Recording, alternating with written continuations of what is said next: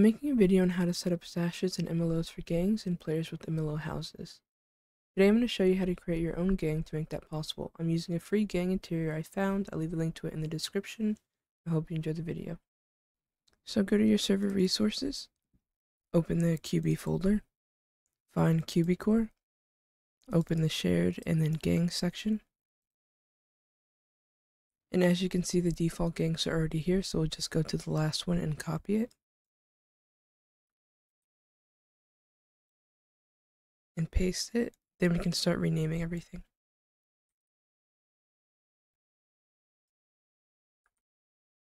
You can change the ranks or the grades as well. I'm just going to be leaving it as default for now.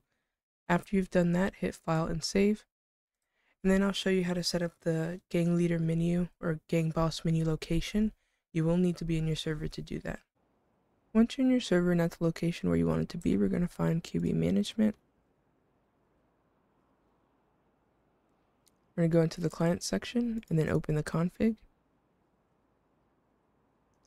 We're then going to scroll down to the gang section, and as you can see, the default gangs are already here. So copy the last one, hit enter and paste it, and then just rename it to what you set your gang as. Then we'll leave that alone for a moment. Go back into the server and we're going to create a zone for the spot where you want.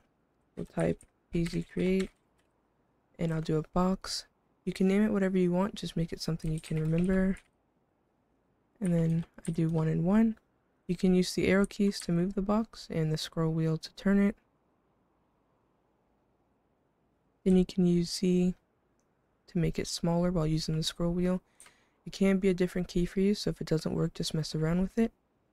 Once you have it how you like, type PZ finish, and then find the information. So I'll go back out, open polyzone created zones, and we'll go back to QB management in the config. You'll need this information. I'm just going to put it over here on my second monitor. We'll just copy the vector 3 chords.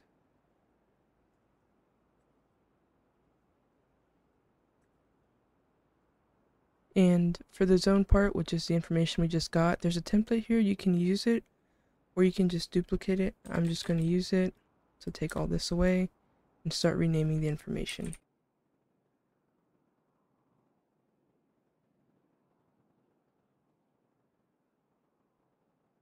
Okay, after you've done that, you can hit File and Save.